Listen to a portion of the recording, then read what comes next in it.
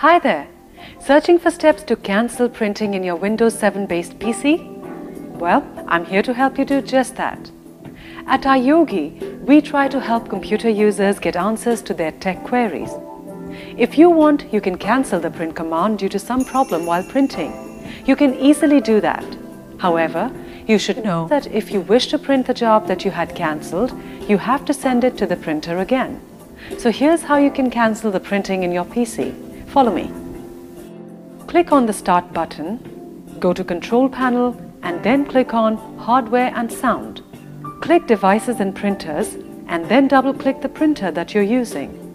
In the print queue, right-click the item that you want to stop printing and then click Cancel and then click Yes to confirm. So you see, with the help of the steps shown in this video, you can cancel the printing in your Windows 7 based computer in an easy manner. Don't you just love technology? At iYogi, we are on standby to help you get more out of your PC along with its related software and programs.